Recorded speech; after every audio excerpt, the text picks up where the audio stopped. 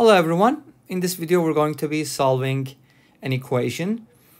You want to call it rational, radical, both, whatever you want to call it. Okay, so this is our equation, x plus x divided by square root of x squared minus 1 is equal to 35 over 12, and we're going to be solving for real x. All right, let's get started. Now, if you ever get an equation like this, typically, what are you supposed to do, right? What would you do normally? Okay, you would isolate the radical part, right? So that would look like this. And then you would subtract x from it, and you would make a common denominator. It would look like this, 35 minus 12x divided by 12. And then you would probably multiply, cross-multiply, in other words. So you would get something like, okay, the x squared, square root of x squared minus 1, multiply by 35 minus 12x is equal to 12x. Cool. And then we can go ahead and square both sides, and that's going to give us x squared minus 1 multiplied by 35 minus 12x squared is equal to 144x squared. So, and you'll be getting a quartic equation from here because you're going to get x squared times x squared. Put everything on the same side, you'll get 144x squared. That'll be 144x to the fourth power, so on and so forth. It's a long story, right? But the problem with that is you may get a quartic which is hard to solve. You may get a quartic which is easy to solve. Doesn't matter. I'm going to show you a different method today, okay? For this problem, we're going to use a very, very special substitution. And we actually use that substitution all the time in calculus. But sometimes you don't think about it when it's an equation, right? So, for example, if you had the integral of square root of x squared minus 1, you would probably think of a good way to replace x with something, right? So that's what we're going to do here. Without further ado, let's get started. Now, what is a reasonable substitution here, right? Well, since we have x squared minus 1, we're going to replace x with secant alpha. Alpha is just any angle. And of course, it's not going to be just any angle because here we have some restrictions. We're going to talk about those and we'll apply them to our problem. So x can be the secant of an angle. Why? Because we, first of all, notice that x squared minus 1 is greater than 0, which means that x squared needs to be greater than 1. X is greater than 1 or less than negative 1. But x cannot be negative because if x is negative, the radical is positive, you're not going to get a positive quantity. So we also have the restriction that x is greater than 0. When you put those two together, this is what you're going to be getting. X needs to be greater than 1. And it makes sense when you replace x with secant alpha because, first of all, as you know, the domain for secant, I should say range, right? Not domain. So the range for the secant function is outside of negative 1 and 1, right? Because you know that secant is 1 over cosine, and cosine has to be between negative 1 and 1 inclusive. Secant needs to be outside that because it's the reciprocal. Okay, cool. So now, what are we going to do? But why do we use secant though, right? Why don't we use something else? Well, here's the good thing. If you replace x with secant, x squared becomes secant squared, and x squared minus 1 becomes secant squared minus 1. And we know that it's equal to tangent squared. So something nice is going to come out of this, just like in the integrals where we replace x with secant alpha. Okay, let's go ahead and proceed, and let's see what we're going to get from here. And we got to make sure that we use this condition at the end. X is greater than 1. Awesome. Okay, what am I going to do? Well, I'm going to replace x with secant alpha here. So let's change maybe colors. Let's get something nicer, maybe like this. Okay, so this is going to be secant alpha, and then x is secant alpha again, and over, we notice that x squared minus 1 is equal to tangent squared alpha, and x needs to be greater than 1, x needs to be positive, so we can safely say that alpha needs to be in the first quadrant, right? And this implies that the square root of, tangent squared is going to be tangent alpha, not negative tangent alpha by absolute value. So this is tangent alpha, right? And this whole thing is equal to 35 over 12. Awesome. Let's simplify this a little bit. We can replace secant with 1 over cosine. And then for this one, I can write 1 over cosine and sine over cosine. And when you flip and multiply, obviously, you're going to get rid of, I'll probably change colors here. You're going to get rid of the cosines, right? We know that cosine is not 0. And you're going to be getting something like 1 over cosine plus 1 over sine is equal to 35 over 12. Okay, what is that supposed to mean? Well, the sum of the reciprocals, right? Okay, but we don't want to use it in this form. Let's go ahead and clear all the fractions. So let's make a common denominator, multiply both sides, and so on and so forth. So if I make a common denominator, the top is going to be sine alpha plus cosine alpha, multiply by 12. So it's going to be 12 sine alpha, cosine alpha. And the bottom is going to be sine alpha times cosine alpha, multiply by 35. It's going to be 35 sine alpha times cosine alpha. Okay, cool. What is next? Well, we made a mistake here, I think, right? I just realized one of them had to be a sum, right? We just got rid of that. Okay, so this should be 12 times sine alpha plus cosine alpha. There you go. Now, our goal is to solve for sine alpha or cosine alpha or something like that. So, you know, when we get sine alpha plus cosine alpha or sine alpha minus cosine alpha in an expression, it almost always makes sense to square both sides. Why is that so?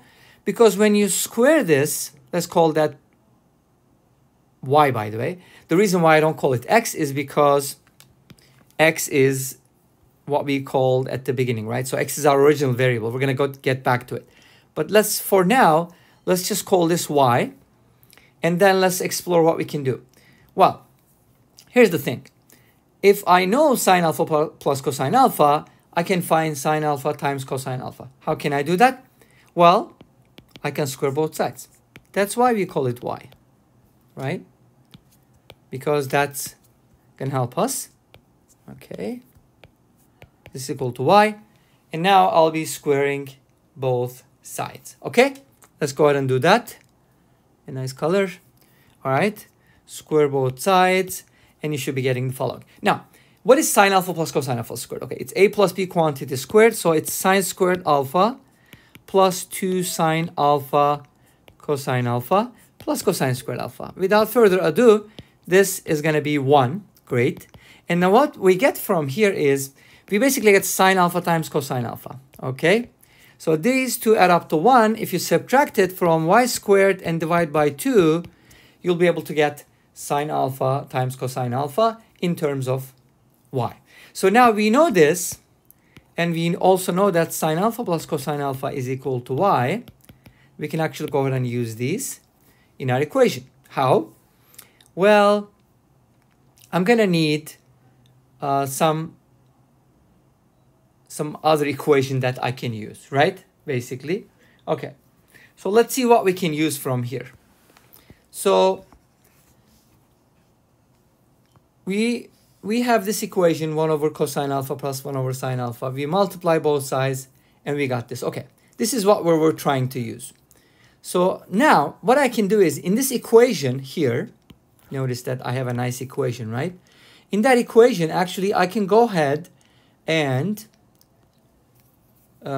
write everything in terms of y. For example, sine alpha plus cosine alpha is y, so it's going to be 12y, is equal to 35 times sine alpha times cosine alpha, which is going to equal y squared minus 1 over 2. Awesome. So this is the equation we're getting. Okay, let's do, you know, what needs to be done. Multiply by 2, 24y is equal to 35y squared minus 35. And then from here, you should be putting everything on the same side, on the right-hand side, and you should be getting this equation. Okay? All right. So, let's see. It's not, let me make sure that I get it. I get the right expression. Y squared. Yeah, okay, that looks good. Okay, cool. Y squared minus 1 is equal to sine alpha plus cosine alpha. Okay, that looks good. Awesome. I want to make sure that we don't get anything wrong here. Okay. Sine alpha times cosine alpha is going to be y squared minus 1 over 2. Okay, sounds good. All right, so the next step is basically solving this equation. Now, how do we solve this equation? Okay, good question, right? One method is multiply the 35 by the 35, which is going to be 1,225, by the way. And then look for two numbers whose, product is given a certain way and whose sum is given another way. So here's the X method that I'm talking about. So first multiply 35 by negative 35, negative 1,225. That's our product. And the sum is negative 24. So if we can find two numbers whose product is this and whose sum is this, then we are good to go.